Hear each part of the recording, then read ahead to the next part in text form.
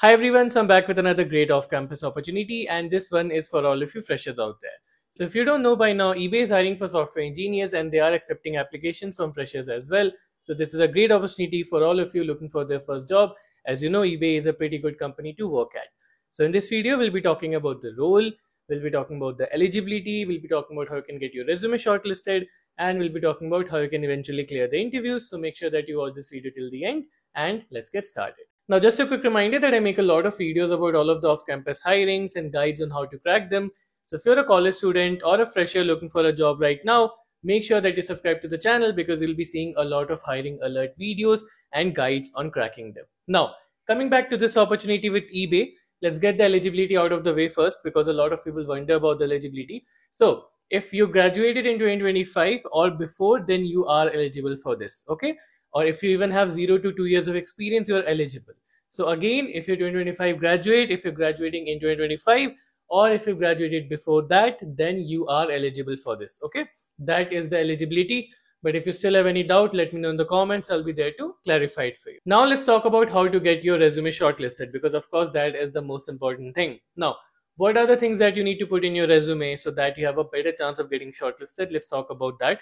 So the first thing is the programming language. What is the programming language that will give you an edge here?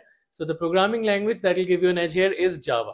Okay, so if you're well versed with Java, if you have done coding in Java, make sure to have it in your resume. Okay, and if you don't know Java, you can learn it and then put it in the resume. That is fine as well. Okay, so make sure that you have some knowledge of Java and make sure to keep Java in your resume.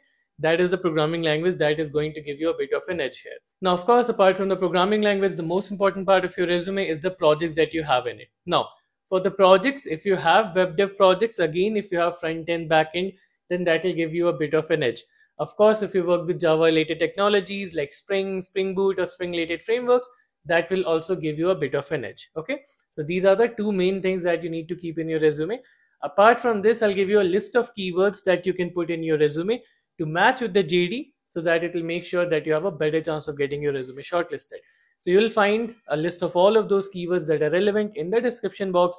So you can add those keywords. You don't need to add all of them. If you keep some of them, that will give you a great edge. But again, let me remind you, do not put anything in your resume that you're not confident about. The good thing that you can do is learn it first and then put it in your resume.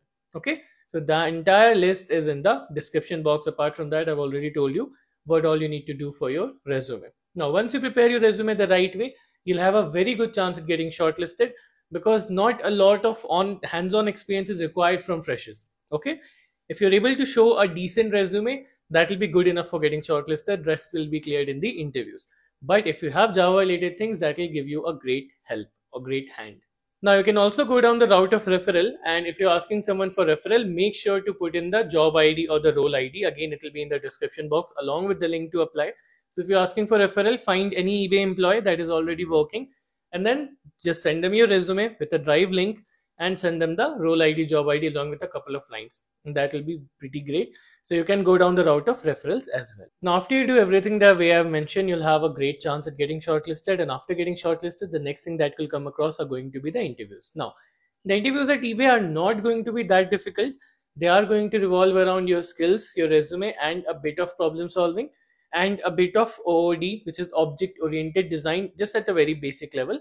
And it will be about a bit of CS fundamentals as well. So that is in general what the interviews are going to be about. But what I'll be doing, I'll be giving you some interview experiences of eBay in the description box. So what you can do, you can have a look at them and basically know exactly what eBay asked. Okay, because your interview questions are going to be very similar to what they have asked in the past, which is why interview experiences are so important. So I'll be giving you 2 or 3 interview experiences of recent people who have appeared for eBay's interviews or have cracked eBay's interviews. Make sure that you go through them. That will help you a lot in understanding what is expected of you and what kind of questions can come in the interview, and so that you can prepare accordingly. And whatever the things that I mentioned, like problem solving, about Java, or about other things, the resources to prepare are in the description box. Everything you need to get your resume shortlisted and everything that you need to prepare for the interviews will be in the description box. Okay. And of course, if you want to get your resume reviewed by me, then I do resume reviews on TopMate. You'll find the link to that in the description box as well. You can get your resume reviewed by me on from there. So that's pretty much it. If you do all of these things, if you prepare well, your resume, and if you prepare well for the interviews, you have a great chance at getting shortlisted and cracking the role at eBay. Let's go through the description box properly and make a proper resume. So that's pretty much it. And even if you don't get selected, do not worry, because you'll be seeing a lot more opportunities. This time is about hiring. From next month, a lot of companies are going to start hiring. So make sure that you subscribe so you don't miss any update. And yeah, let's see you in the next video.